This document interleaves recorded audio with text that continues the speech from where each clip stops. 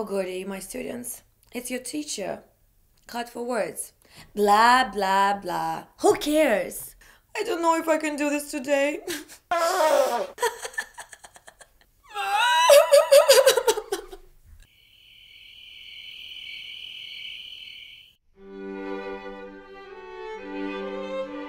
I might as well get this over with.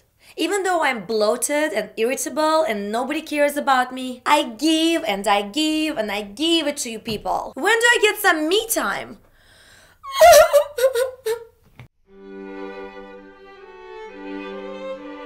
Okay, I'm feeling a little bit better. Let's do this. You might have already guessed, HotForWords investigates PMS.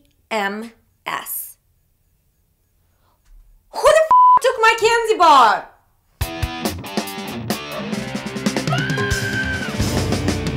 HotForWords.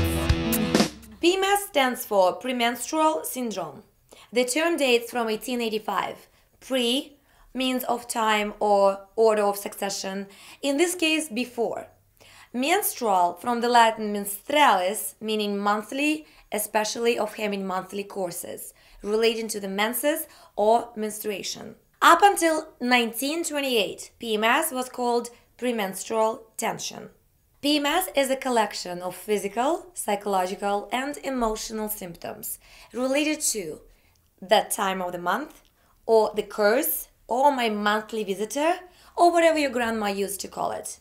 More than 200 different symptoms have been associated with PMS, including but not limited to screaming at the waitress who forgot your side of range dressing, even though you feel too bloated to eat range dressing anyway, breaking up with your boyfriend 2 days before Valentine's Day, and then slashing the tires on his car when he doesn't send you candy, retaining so much water the city declares you a public reservoir, stay in bed to watch opera and Judge Judy and divorce courts and The Price is Right, even though you don't think Drew Carey is funny. I discovered 32 new symptoms today, and it isn't even noon.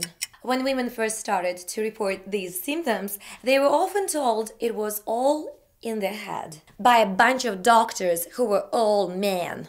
Doctors and scientists debated whether or not this was an illness or a socially constructed disorder, meaning that women just made it up. I mean, yeah, right. More serious attention was given to PMS in the 1980s. I think German women tore down the Berlin Wall to get to some chocolate on the other side.